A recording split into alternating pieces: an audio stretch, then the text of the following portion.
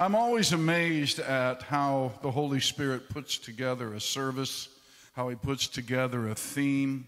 None of us, and we've all said this time and time again, ever talk to each other relative to the music or the message. We just let the Lord lead and guide, and then we put things together.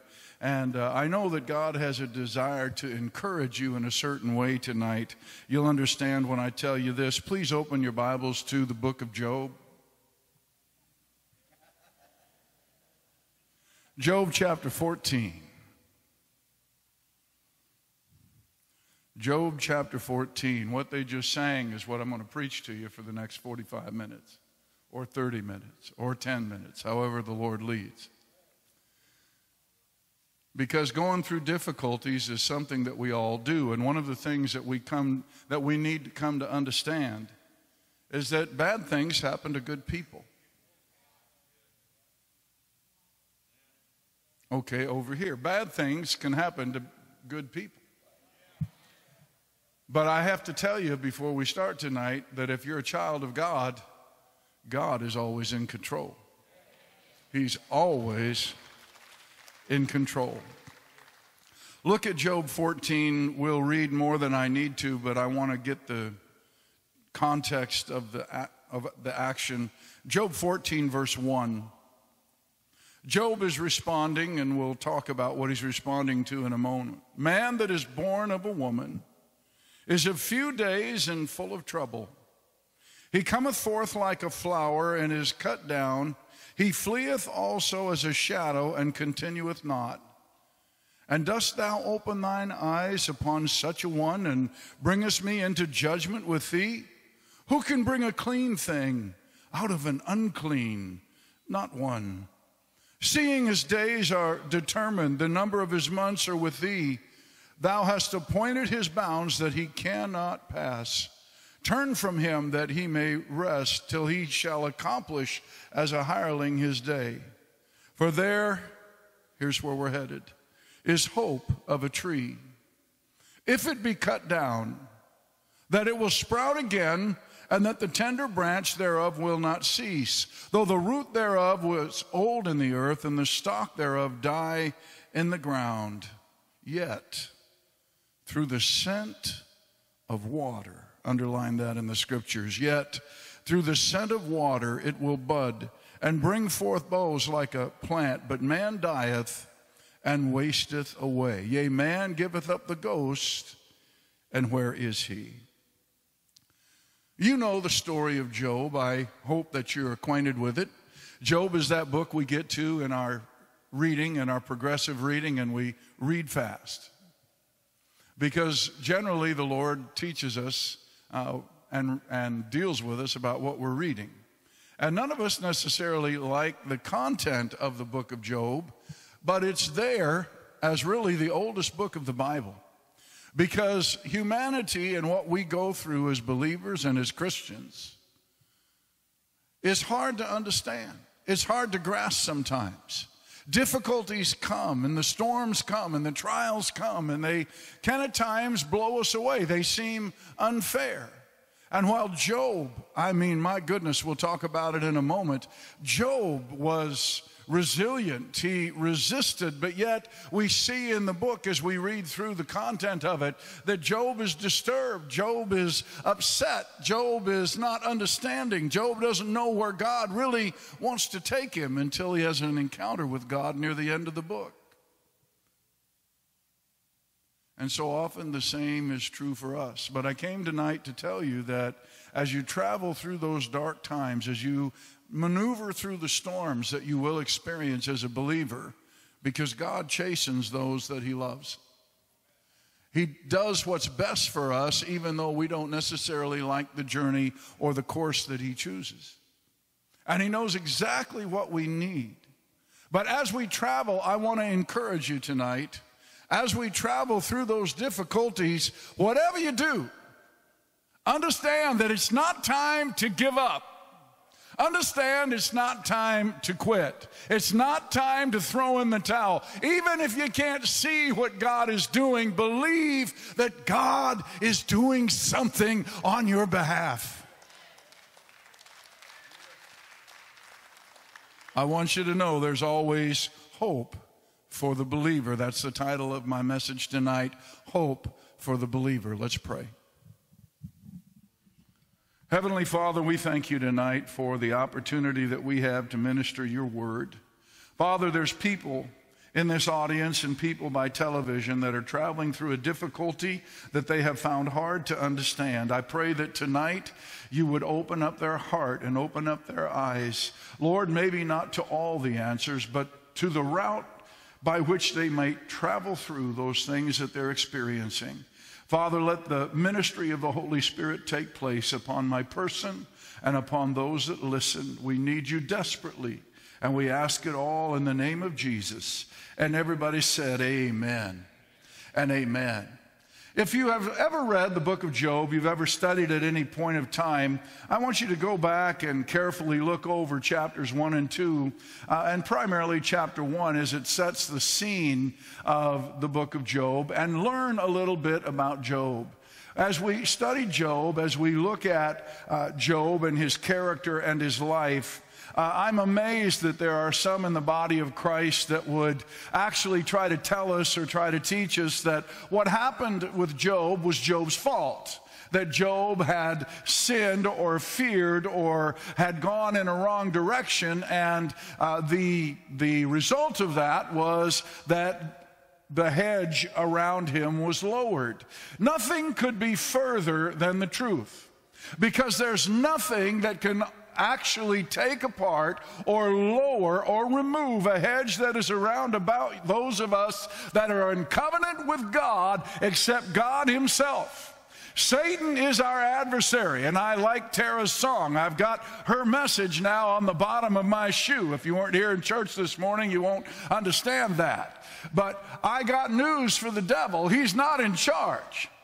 He's not overwhelming God. To be honest with you, God is too great to have an adversary.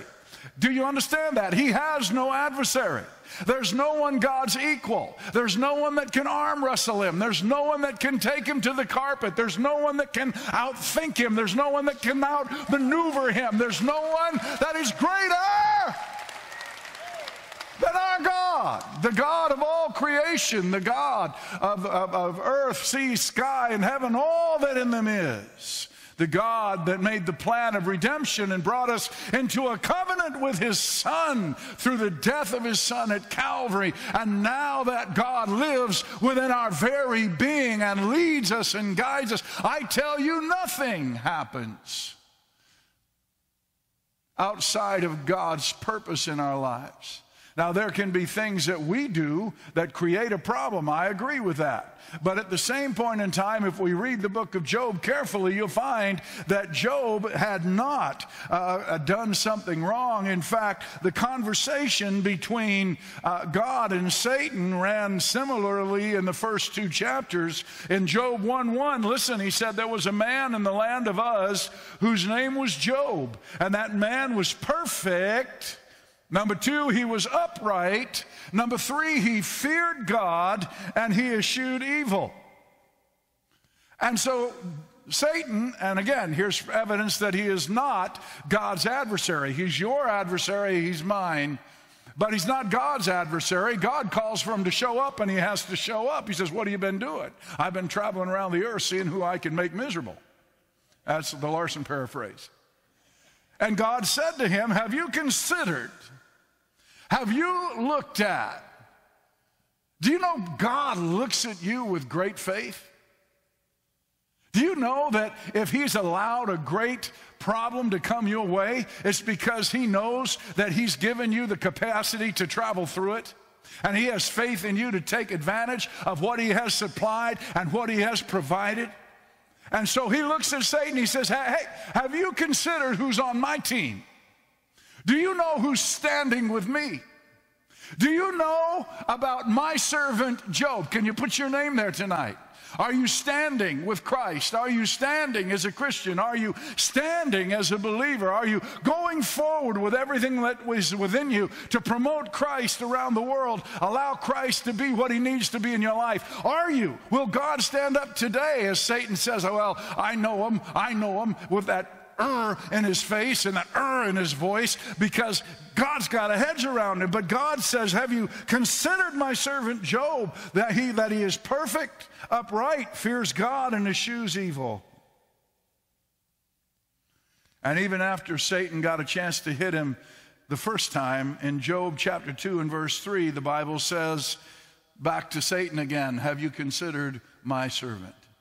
He is perfect, upright, fears God, and hates evil. So even after the first attacks, Job was still considered as the testimony of God as perfect, upright, fears God, and hated evil. So what happened to Job was not a result of something Job did. It was really actually God looking at Job and said, there's a man I can trust to go through something. Are you going through something? Are you traveling through a difficulty? Are you trying to figure it out? Has it about thrown you over? I want you to know tonight, then, if that's the case, and you're a born-again believer, especially a born-again, spirit-filled believer, God has equipped you to travel through whatever it is you're looking at. Whatever it is you're facing is not just some random circumstance that happened to blow in on the last wind. It's not. It's something that God is doing. It's something that God has allowed. It's something that God wants to move into our lives and through our lives in a positive, wonderful way. But you and I have got to continue, listen now, here's where I'm headed.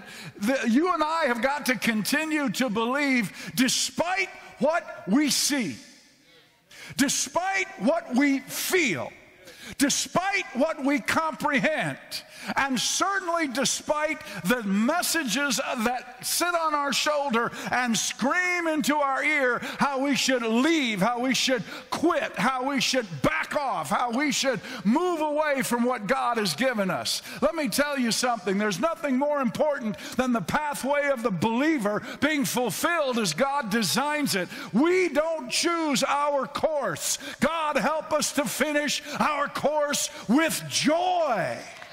No matter what we encounter, no matter what we face.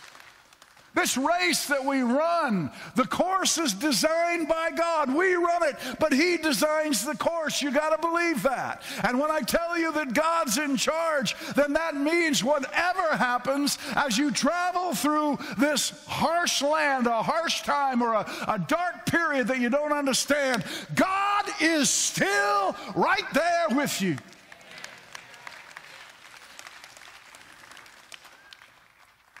And He's going to teach us some things. So Job did not cause the problems.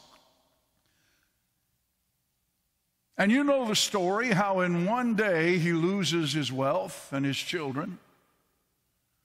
And then after Satan's second visitation to heaven, God even allows Job to be smitten, his body stricken, sores. It's one thing to lose everything. Three of my four kids standing here tonight before I preach singing, I can't imagine 10 funerals. I don't even want to comprehend it. How would you pick yourself up from that? But Job said, I came in with nothing and I'm leaving with nothing. Blessed be the name of the Lord. What kind of man can do that? What kind of man can do that? I can tell you, a man who has a relationship with a living God. A man who is secure in that. But even the things that he was secure in as he travels through this trial start to be blown away. It seems like everybody and everything is against him. And I know that we attack his wife, but listen, they were her kids too. They were her children too. She gave birth to them. She walked them. She weaned them. She changed them. And to see them leave, I'm sure, and to see them go the way that they went was more devastating. I'm a tough guy, but look, when it comes to my children, I'm irritated when they're irritated. But when it comes to their mom, if you irritate them, you're dead. in Jesus' name. Because moms have that grizzly bear attitude about their kids. Come on, somebody. They've got that grizzly, and so let's not be too harsh on Job's wife. She doesn't get it. She doesn't know. How could you get it? Only be overwhelmed, not so much with the loss of the prestige and the finances in a single hour, but the children. She tells him, curse God and die. And then his three buddies come. Now, you got to get the picture of Job. The Bible says he's the greatest man that existed is it the East? Yeah, the greatest man in the East. And that means that he had great wealth. So his buddies are not going to be ditch diggers. They're going to be wealthy people too. Okay, I mean, I don't hang out with multimillionaires. Because I'm not one. I don't think you're hanging out with multimillionaires either. Because we kind of gravitate to people that are more whatever we are. It's not a sin, it's just common sense. And rich people will correspond and talk with rich people because they have so much in common. And what we find out about Job's friends and Job is that there was a common theme, a common theology, a common thought process. And the theology was this: rich is blessed of God, and poor and down there is somebody that did something wrong. It was everyday theology. It even existed even in the days of Jesus and his disciples. And they thought, because Jesus told them that it's harder for a rich man to get to heaven than a camel to pass through the eye of the needle. And his disciples went, who could be saved then? Because rich was blessed and poor was not blessed. And if you had a lot, it was because you were good and you did well, and good things happened to good people. And it must have been Job's theology too, because in chapter 6, when they start talking to him, I mean, these friends come and start talking to him. They did really well for the first 7 days. They just practiced their shut-ups in a corner. But when they started talking to him, they started acting out this everyday theology that they believed in, that they probably sat together and talked about, because they tell Job, they said, now we know and you know that good people have good things, bad people get whopped by the Lord. So good people don't get whopped by the Lord. And you've sat right here with us and said so yourself, and now that it's come to you, you don't want to say that it was your fault. Let me tell you something. Before you climb on that good things that only happen to good people bandwagon and start attacking people that are going through something, you better be careful, because you don't know what God is trying to accomplish in that saint of God.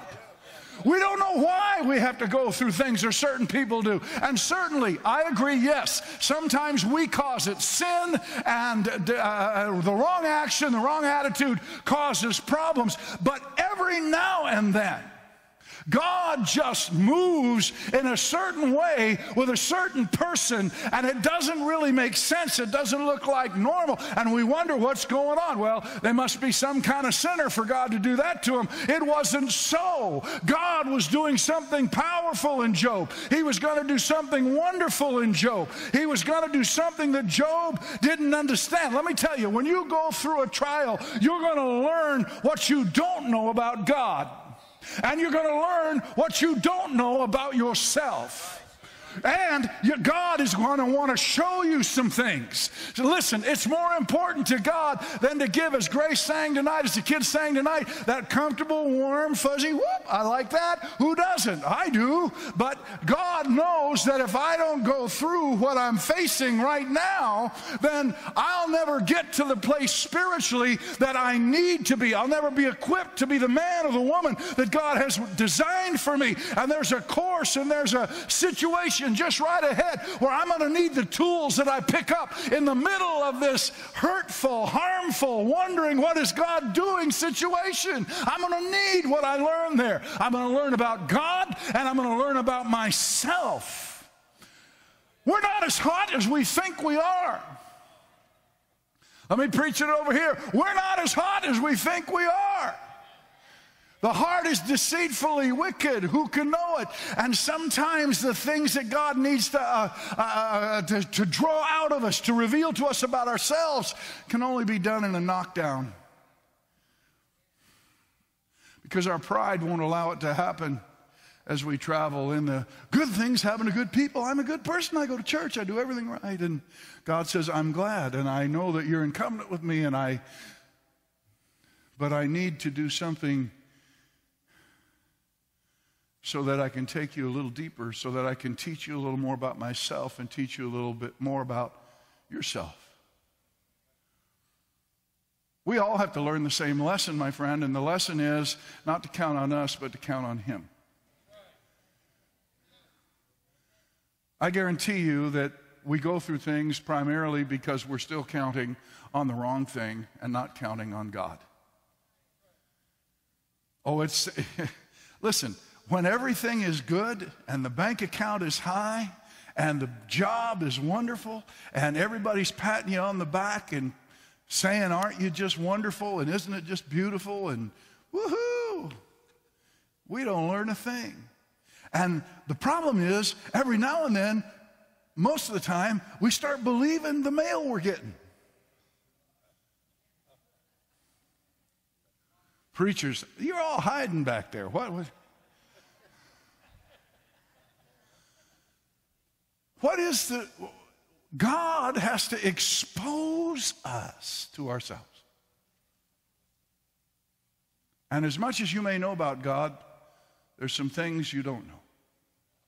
I sat here again and listened to Brother Swigert Wednesday night this week, 1988, going through a difficult time, and God tells him, I'm going to show you something you don't know about the Holy Spirit.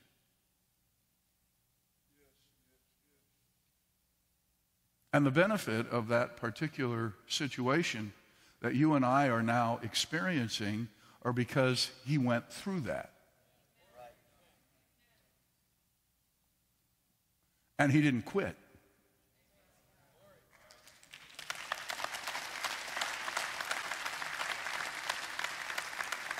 He said, I don't know where the answer is and I don't know what it is, but I know it's in this book. And I'll seek God till I find it. Until I understand more about God than I know now, and I understand more about myself than I know now. Welcome to Christianity.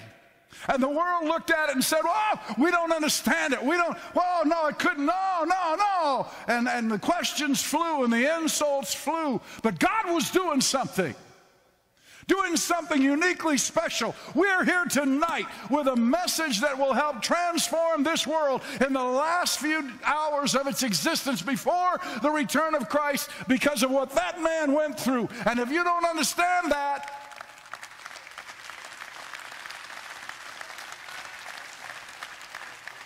now listen to me. We've got to take what we're learning through the time of trial and let God build that into us. Let him move in us. But right now, I just want you to understand that God is doing something in your life, and it's not something that you need to be ashamed of, but it is something you need to get through. It is something you need to face right, because the one thing that'll get you through, and the only thing that'll get you through, is faith, and faith in the right object. God is pleased with but one thing. He's not pleased with your work. He's not pleased with your effort. He's not overwhelmingly pleased with all the things we think he is. He is pleased with our faith. Without faith, it is impossible to please him. The trial's not about your kids or your money or your job or your ministry. Brother Dale said it so well. The trial is about your faith. Satan is out to get your faith. He wants to destroy you as God is about to add to you. And if you buy into the idea that God has forgotten you, you buy into the idea that God hasn't thought about you, you buy into the idea that God is just throwing you away, or maybe you did something wrong and God is now eliminating you, then you will drop out of what God wants you to get. God can build endurance in us. God can correct us in trials. He chastises those he loves. The Bible says that tribulation worketh, oh, that dirty word, patience. Patience is endurance in circumstances. You need to know how to get through something. So he puts on you something that it feels like you can't bear. But 1 Corinthians 10 and 13 says that God has not given us anything that he's faithful, and he'll not put upon us anything else or anything more than we can bear. I'm paraphrasing it poor, but this is what the promise of God is. So if God has said, I won't put on you anything more than you can bear, who are we to say, yes, you do? It can feel like that. It's okay to say amen there. Because when the children die and the house is wrecked and the wife is cursing you and the friends that you thought you had, that you shared theology with, that you shared ministry with, that you thought were in your corner, come and start downgrading you, and they even say, well, your kids were sinners, that's why they died. You read the book, that's how they go. Job starts, whoa! He has questions. But I tell you what saves Job, what saves Job is what I call faith flashes. This is why faith is so important to keep alive. Faith. Out of somewhere, as we read through the text, you're going to find that Job is arguing with his friends. He even says, God, I wish my words were written down in a book. He got his wish. He said, I wish, and he was really talking about defending himself, that he hadn't done wrong, that he didn't understand, and he would like to have a jury trial with the Lord. Don't ask for that, you might get it. But even through that, we see the true character of Job and the true heart of Job, because right in the middle of all of this confusion and all of this hurt, all of a sudden, and I know it's old covenant, but I'm going there anyway, he has a move of the Holy Ghost. Listen, here's where I'm going. To get through this that you're going through, you need to have a move of the Holy Ghost. To get through what you're going through, you need to have the Holy Spirit moving in your heart. You need an encounter with the power of God. And Job is going through all of this, and all of a sudden in Job 13:15, he looks up at his accusers and say, wait a minute, though he slay me, yet will I trust him. Though he slay me. See, what's that? That's faith rising up on the inside of you. That's something coming alive on the inside of you. That's something moving in you that's not from you, that's not from your brain. It didn't come from your mental acumen or your education. It comes from God. And in the new covenant believer lives on the inside of you. Shame on you, spirit-filled believer, if you're not encountering the option of the move of God in the time of your trial. Wait on it. Look for it. It'll come if you have faith that Jesus died to provide you with it. It won't solve your initial problem, but right in the middle of your issue, about the time you're trying to quit, there's something on the inside of you that'll say, though he slay me, I'm still going to trust him. He goes a little bit further on, and in chapter 19, he all of a sudden steps up and gives us eschatology. For I know that my Redeemer liveth, and that I'll stand at the latter day upon the earth, and though after my skin worms destroy this body, yet in my flesh shall I see God. What's that? That's faith. That's faith. That's faith that won't quit. It's faith. And in Job 23, ultimately he says, but he knoweth the way that I take. When he hath tried me, I shall come forth as gold. But meanwhile, the tree is cut down. It's withering away, going down to almost nothing. It's no longer the flourishing tree that everyone saw and sat under and relished in. Is your life like that today? Have you gone through that situation that cuts all the branches off of your existing trunk, and even the trunk has been cut down, and man, you're down. See, you're down, and you're nothing but a stump of your former self, cut way down. And the devil's jumping on your back, and religion is jumping on your back. You even jumped on your own back. But all of a sudden, on the inside, something that can't be denied, something that can't be crushed, something that can't be smothered starts to rise up in you. All of a sudden there's this wait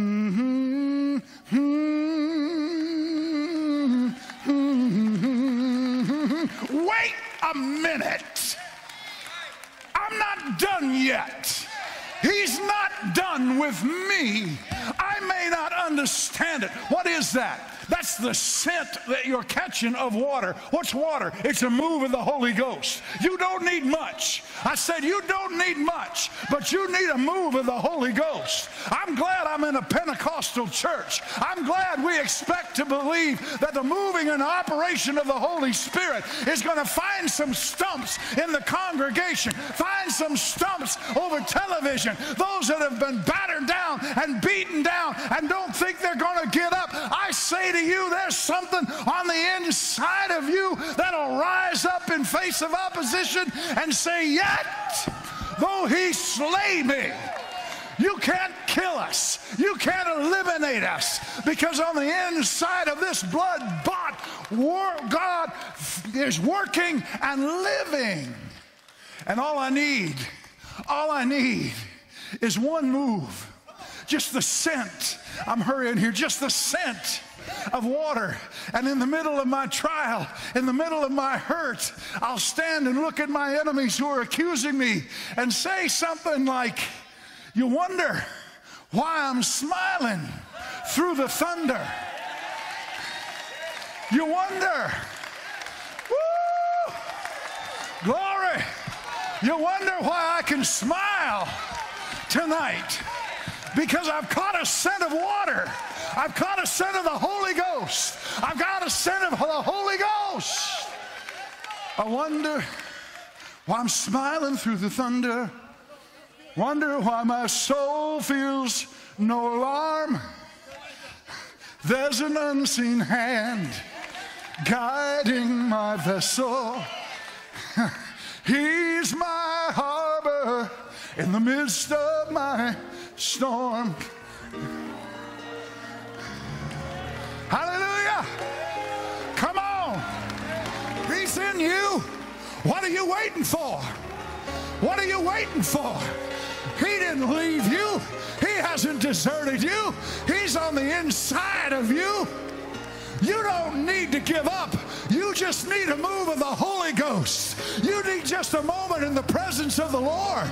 You need your faith in Christ and Him crucified to be secured.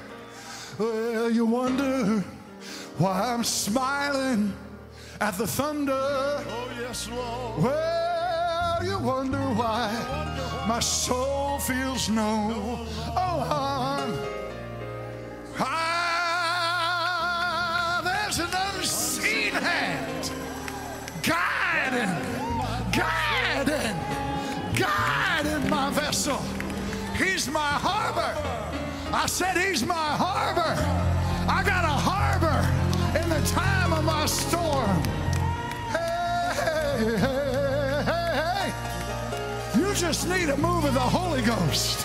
You just need a touch from the Holy Ghost. You just need a scent of the water.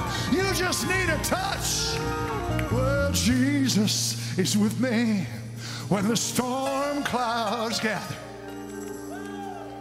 He's standing by my side when I hear the thunder roll. He holds my hand. I said he holds my hand when I begin to tremble, when the winds of this world is blowing strong. Hallelujah. You need a song down in your spirit. You need a move of the Holy Ghost.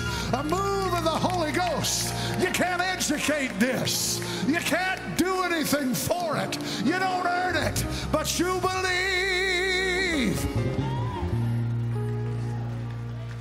Jesus is with me when the storm clouds gather. He's standing by my side when I hear the thunder roll. He holds my hand when I begin to tremble, when the winds of this world blow strong. Yeah. Jesus is with me when the storm clouds. Right there. That's what you've got to have. Right there. That's what you've got to have. That's a Pentecostal move of the Holy Ghost. The winds of this world is blowing strong. Jesus is with me when the storm clouds gather. He's standing by my side when I hear the thunder roll. He holds my hand when I begin to tremble. The winds of this world is blowing strong. If you need a touch of the Holy Ghost, make your way down to this altar and exhibit faith in Jesus and what He's ready to do for you.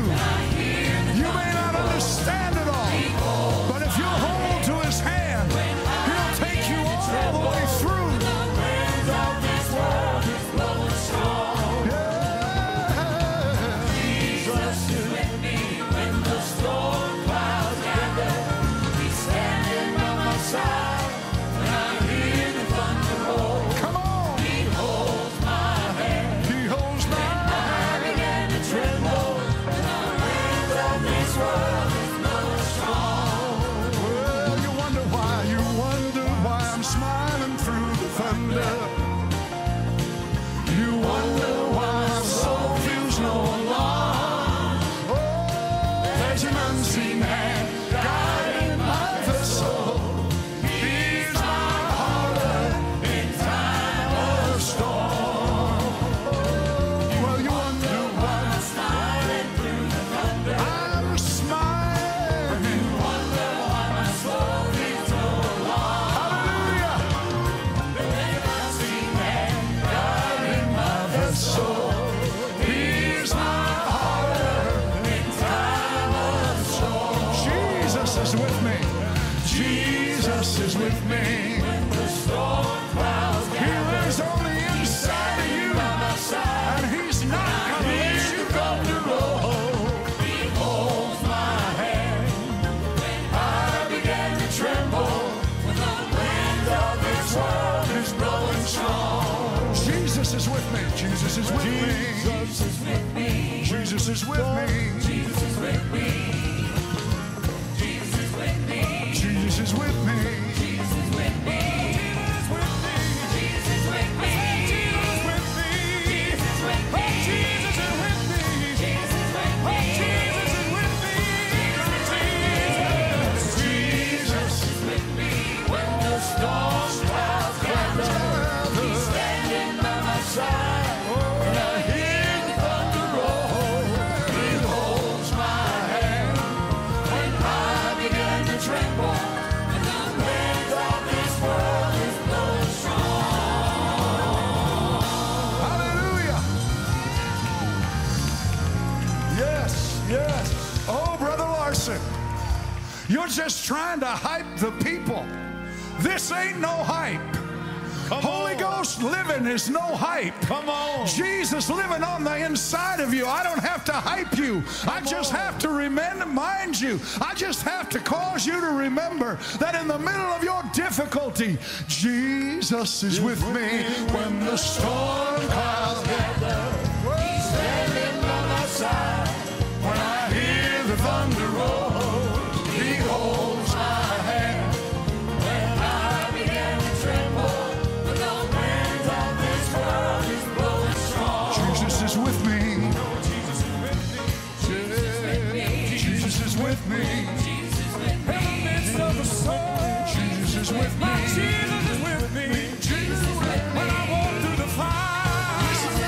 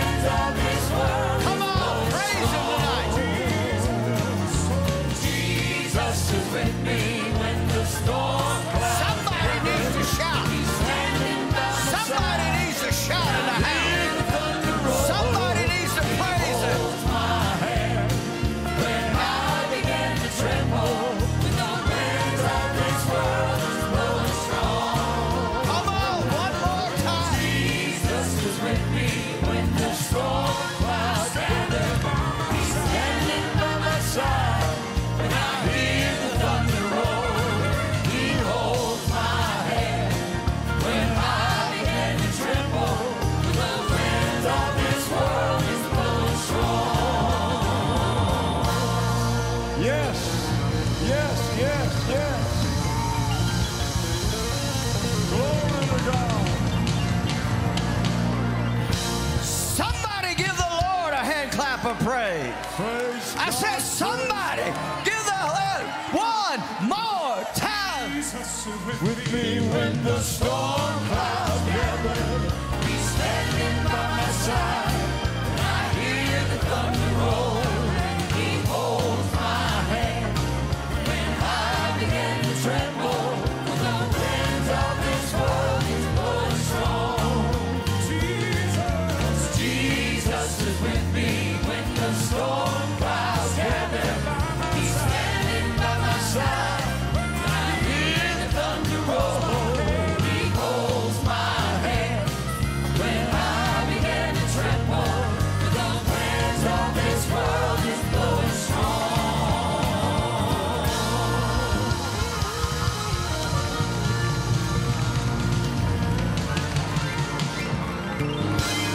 Hallelujah! Yes, yes, yes. Hallelujah! Praise the Lord. Glory, glory. I could smell the water. I said I could smell the water. There is the sound of an abundance of rain. Hallelujah. The Holy Spirit is about ready. One more time. Jesus is with me when the storm clouds gather. He's standing by my side. When I hear the thunder roll, He holds my hand. When I begin to tremble, the winds of this world is blowing strong. I know Jesus is with me. Jesus is with me. Jesus is with me. Jesus is with me. Oh, Jesus is with me. I know Jesus is with me. Oh, when I walk through the fire, my Jesus is with me. When I walk through the storm, my Jesus is with me. Oh, Jesus, Jesus is with me. When the storm clouds gather, He's standing by my side. When I hear the thunder roll, He holds my hand. When I begin to tremble, church, winds of this world, you can get healed right now. You can get baptized in the Holy Ghost right now. With me when the storm clouds gather, He's standing by my side.